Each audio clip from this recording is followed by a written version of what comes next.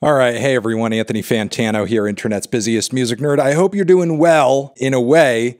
I guess we're doing a track review, a song review. Hey, buddy. Performer, writer, comedian, actress, Colleen Ballinger.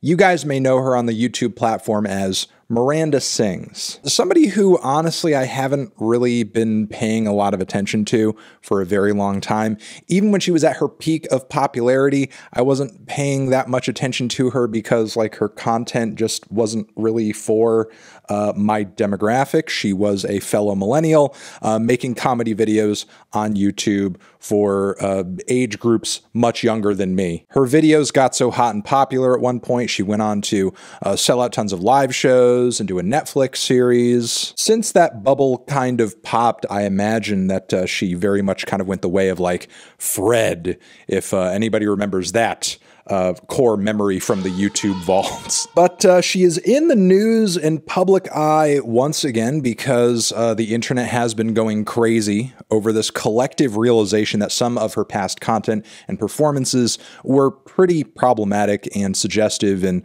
sort of an inappropriate way. Even if, as she says, her content is meant to appeal in a PG-13 fashion. And from what I understand, to Colleen's credit, she has apologized for and taken down some of that content. But as people have been digging more and more into her generally, it's become more than that. Like, there's weird chat logs and documented interactions with fans who were not exactly of an adult age. There is a group chat called Colleen's Weenies. This first one is someone saying, "My ass looks so good today, y'all." And that person is 12. And then Colleen said pics and then replied to the person, which is crazy. That's weird. And then she also used the group chat as a place to trauma dump about a divorce she was going through to 14-year-olds. Not a great look, to put it bluntly. Now, the discourse around a lot of this stuff has reached a fever pitch, has grown quite intense. I guess it reached a point where Colleen felt that it was necessary to respond. I think just about everybody would have expected out of this, you know, your standard sad, puppy dog-eyed YouTuber apology video. Colleen decided to take a different route. She decided to deliver her apology or, you know, her explanation in song, which has caused many people to send me the video saying, hey, you got to review it. It's music. You know, I've always said this, but there's nothing more I love than being roped into doing something off a technicality. I can already hear it now in the comments, many people typing away saying, Anthony, hey, make sure that as you're reviewing this, separate the art from the artist, okay? I will try my best. Even if I'm not a big fan of Colleen's work and some of the stuff I've seen in the wake of this video has made me raise an eyebrow, who knows? You know, this little track and performance here might be a stroke of genius. If it is, it's imperative that I, as a critic, acknowledge that. All right, we got the whole thing queued up here. Let's give it a watch and try not to be traumatized in the process. Okay, standard YouTuber apology start. It's looking sad. Pulling out the uke. And it's no. Even if you take issue with what is being said about you, like the gravity of the allegations are so serious that it does not warrant pulling out a little ukulele and playing a little tune with it. We shouldn't have let white people in my generation touch the ukulele. We should have left that shit at Tiny Tim. It was never going to get better than that. So a lot of people are saying some things about me that aren't quite true. Doesn't matter if it's true though, just as long as it's entertaining to you. It's already getting bitter. I can already tell this is not going to a place where there's going to be much acknowledgement of fault. The tone has already been taken that you guys are just doing this because you're bored. Sure, is a lot of cancel culture driven by that on social media because people truly have nothing better to do on social media?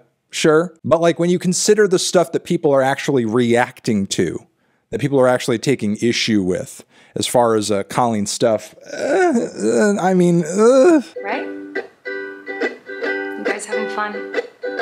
All aboard the toxic gossip train. It's so theatrical and twee and disgusting. It's so disgusting. Chugging down the tracks of misinformation, the toxic gossip train. Bit of a musical critique here. I think she's kind of cycling through this little chorus, this little refrain series here a bit too much. It's kind of filler. I don't know if we needed to drag things out this far. I love how even as she's like trying to frame herself as I'm an adult content creator who is making very adult decisions here, she's putting out a song that sounds like a kid's song with, again, the ukulele and the, oh, chugga chugga, come aboard the toxic train, woohoo. Even when apologizing, she can't be age appropriate. Even though my team has strongly advised me to not say what I want to say, I recently realized that they never said that I couldn't sing.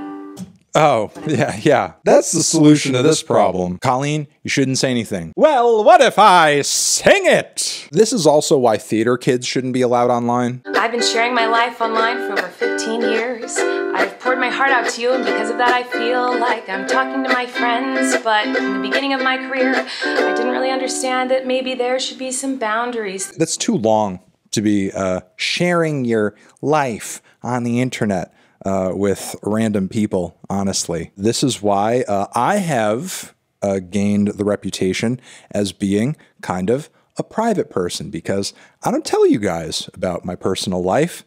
I don't, because I don't think it's your business. Hey, listen, you're cool. I love that we have a bit of a online relationship where we vibe together over music, and that's cool, and that's healthy, and that's neat. Outside of that, you keep your private life to you, I'll keep mine to me, and that's where I think it works best. You are not my friend. I am not your friend. And there were times in the DMs when I would overshare details of my life, which was really weird of me. I haven't done that for years, you see, because I changed my behavior and I took accountability. But that's not very interesting, is it? So let's go on the toxic gossip train. I don't know about this. I mean, yeah, of course, the fact that she's doing it in song and ukulele, it's cringe and it's bad and it's awful. But I'm just not really getting down with the framing because, at least from what I've seen so far, there's a good bulk of valid criticism in many of the reactions to the content and the DMs and so on and so forth. I feel like Colleen is doing a bit of a sidestep here, only focusing on the people who are kind of taking that evidence and maybe throwing out the most wild and insane suppositions as a result of that, or maybe even sending her threats of some sort. Obviously, that's not cool. Obviously, I don't endorse that. Nobody actually endorses that, but she's using that pretty much as kind of a straw man or a distraction to say, hey, all of this portion of the reactions to my behavior are so bad and so heinous, all of it should just be thrown out the window and dismissed. And I don't think that is the way. In all seriousness, I do think it's really important to hold people accountable for their mistakes. We should hope that everyone can learn from their mistakes and grow and change their behavior and be a better person. And this is something that I've always tried to do when I make mistakes, and it's something that I will continue to try to do. What? Oh, you don't care? Oh, okay. I thought you wanted. Okay, wait, stop. Again, presuming what the audience wants, and while there are some people who, as a result of all this, may want to see Colleen up on a cross or, being burned at the stake, whatever. Not everyone is so unreasonable. Your goal is to ruin the life of the person you despise while you dramatize your lies and monetize their demise. Okay, no. You guys are monetizing all of these rumors and all these things that I did that were bad and cringe, when literally what you're doing now is going to worsen that. If you just did a normal YouTuber apology, I think most people would have likely not had that strong a reaction to it. In fact, I didn't even know any of this was going on until you made this stupid ass video. This stupid ass video is actually drawing more attention to all of the stuff that you don't want people freaking out about and talking about, because this video is so shit. Don't monetize my demise, guys. When literally you're giving us the biggest incentive to do that ever, because you have made the worst YouTuber apology video in the history of YouTuber apology videos. I feel like I can already hear the comments on this video. She's gaslighting, manipulating. Oh, she's a narcissist and a rat.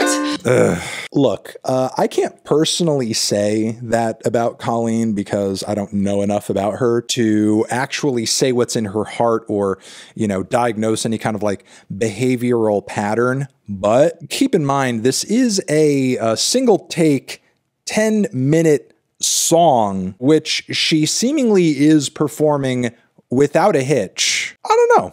I think you need to be kind of a little, you know, self-obsessed and maybe bad at taking criticism or seeing flaws within yourself. In order to do this, there may have been some takes, numerous takes recorded to get this one out as together as it is.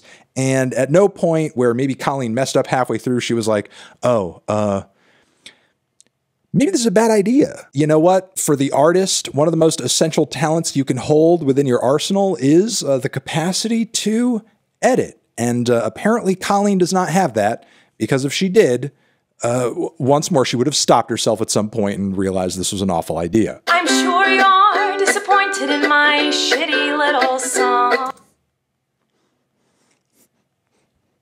She's not lying. I know you wanted me to say that I was 100% in the wrong. Well, I'm sorry. I'm not going to take that route of admitting to lies and rumors that you made up for clout. Do you know what would like help dispel and like pull apart and, you know, deflate some of the lies and some of the rumors?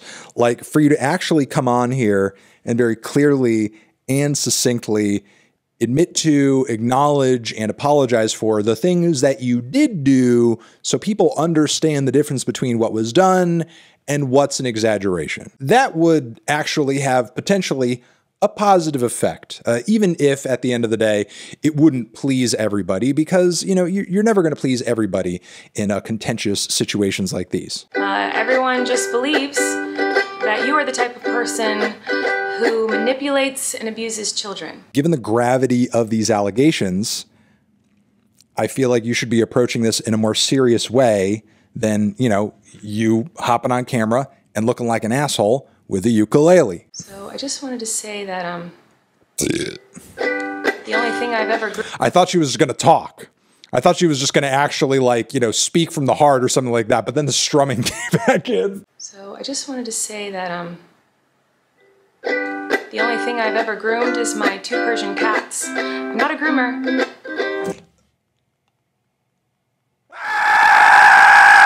Yeah, all these crazy allegations about me, you know what'll make them die down? A quip.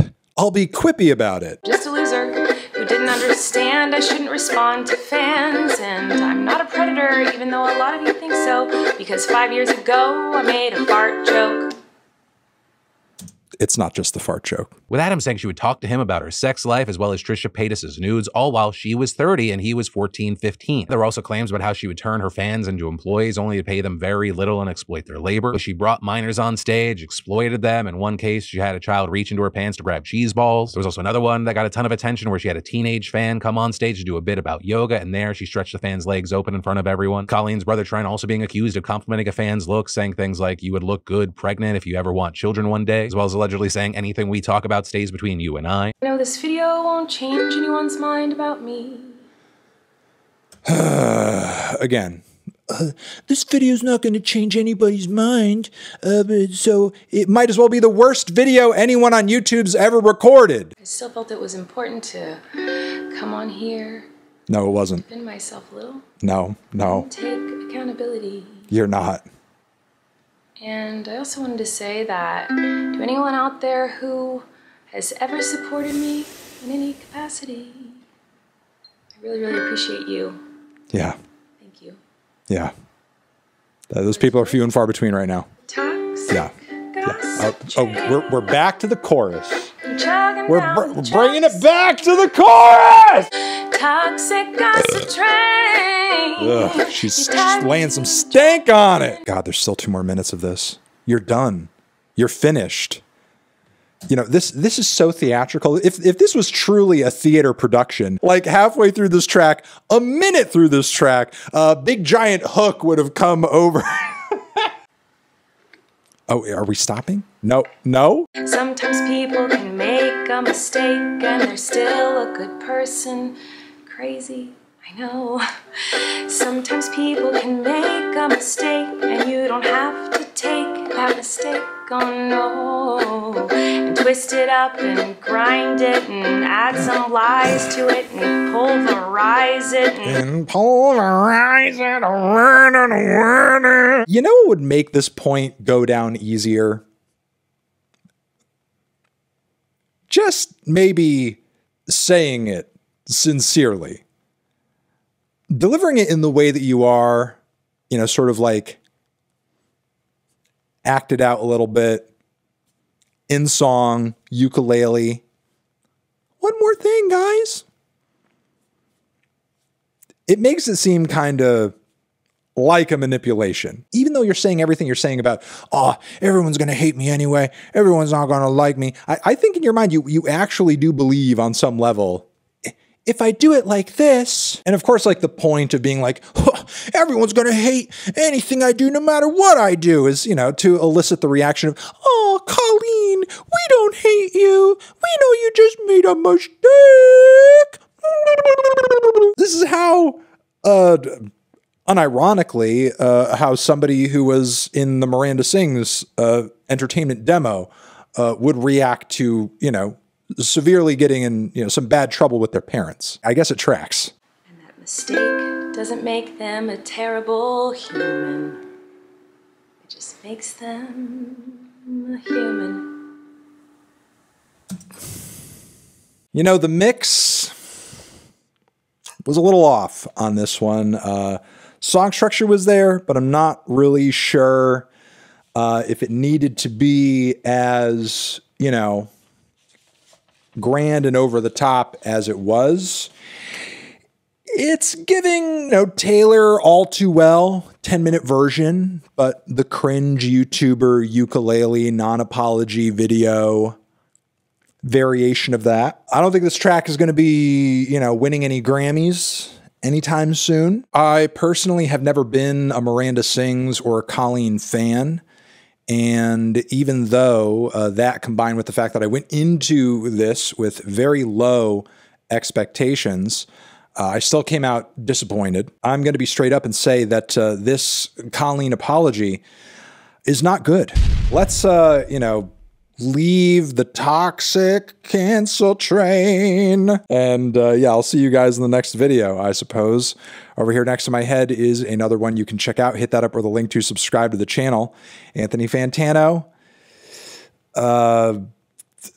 Forever.